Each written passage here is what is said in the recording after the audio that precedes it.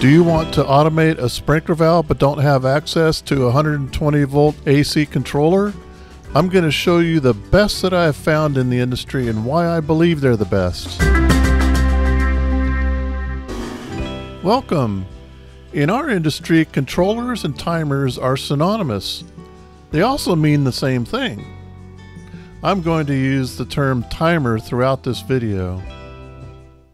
So that we're on the same page with our topic at hand, I'll first make sure you understand the difference between AC and DC, because we're going to be using that terminology a lot here. Back when Thomas Edison first harnessed electricity, he created direct current, what we commonly call DC. The flow of electricity is in one direction all the time. It was soon learned the hard way that DC can be very dangerous, especially at high voltages. So Nikola Tesla found a solution by alternating the direction of the current, thus alternating current, or AC is our American standard today. We generally use AC for higher voltage applications and DC for low voltage applications such as batteries. For ease of use and versatility, I always encourage the use of AC timers over DC timers. Here are 10 of the reasons why. You may be able to have the AC timer indoors in your garage so you don't need to go out in inclement weather to turn it off or program it. With Wi-Fi timers, you can operate them from the convenience of your smartphone, tablet, or computer. With an AC timer, you never need to change a battery for the timer to be operational. Many timers have a backup battery to hold the program when there's a power outage, and those batteries need to be changed periodically depending on the type. These types of batteries should be replaced once a year, and these lithium batteries should be replaced about 5 to 10 years depending on the timer's owner's manual recommendation. The AC timer is typically mounted at eye level for ease of access instead of possibly down in a valve box like the DC timers. With certain models, you can operate more than 4 valves from one AC timer. You can connect remote control devices to the AC timer. You can connect weather sensors or rain sensors to AC timers. Now, there are a few DC timers that you can connect sensors to, but that can be logistically tricky. DC timers require a different type of solenoid called a latching solenoid, which is an added cost in many cases. Not all valves have DC solenoids available for them. I've observed that few people ever turn off their DC timers during rains or adjust the programming on them throughout the year according to the weather, so they waste a lot of water every year. People forget to replace the batteries. Anytime we discuss DC irrigation timers, we mean that they are powered by batteries. Depending on the brand and model, it can be 9 volt, AA or AAA batteries. Even if there's a solar unit attached, that solar unit is charging a battery that is powering the timer. Since we're still on the subject of AC timers and I just mentioned solar units, here's a short that I created a few years ago regarding a cross between AC timers, DC technology, and the use of a solar unit. The link to this video is in the description section in case you'd like to watch it later. Do you own a battery-operated timer that maybe looks like this or this and find it difficult or inconvenient to operate? Then consider this. It also is a battery-operated timer, but is aided by a solar panel, so no more replacing batteries. This controller has the exact same interface as the AC electrically powered timers, so it's way easier to operate. It's Hunter's XC hybrid timer that is available in 6 stations or 12. It will run off 4 AA batteries, but why do that when you can buy the solar panel kit and forget about replacing batteries?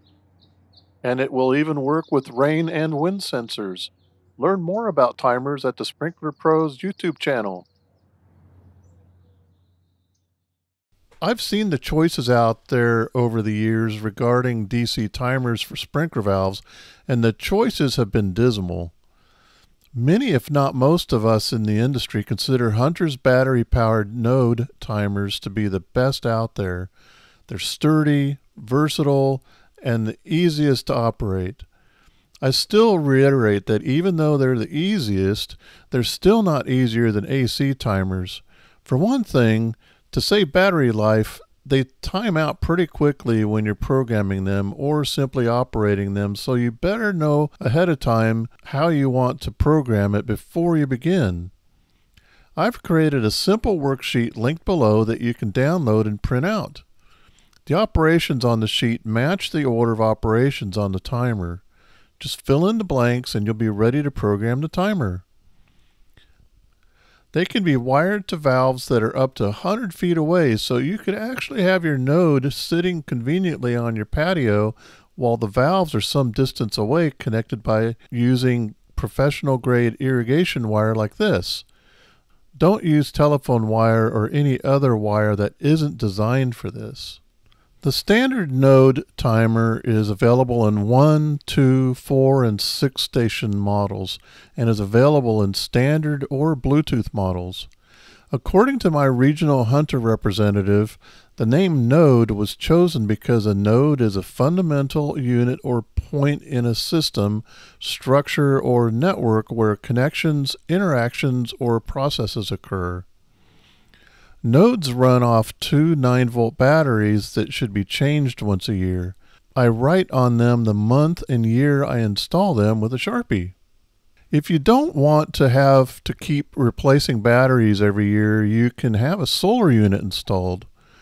Rain sensors and wind sensors are available too if needed. As you can see here, the interface is missing on the Bluetooth model because you program it using your smartphone. There's an app for that. I'll explain how to use the app in the node programming video. These buttons are for turning on and off the valve manually when you don't have your phone handy, and this is a battery level indicator button.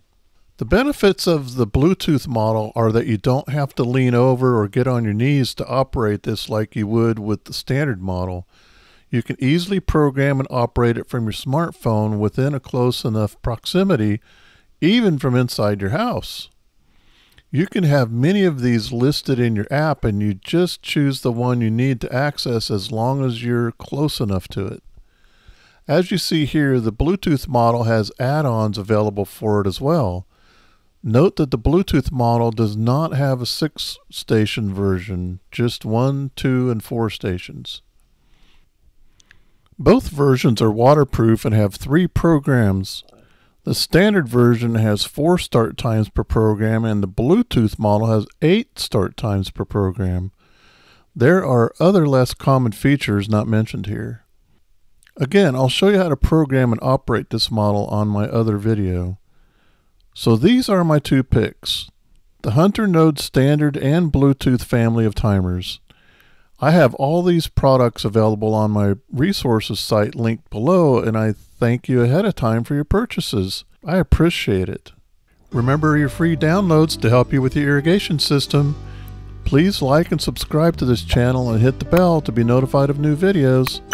Thanks for watching. See you next time.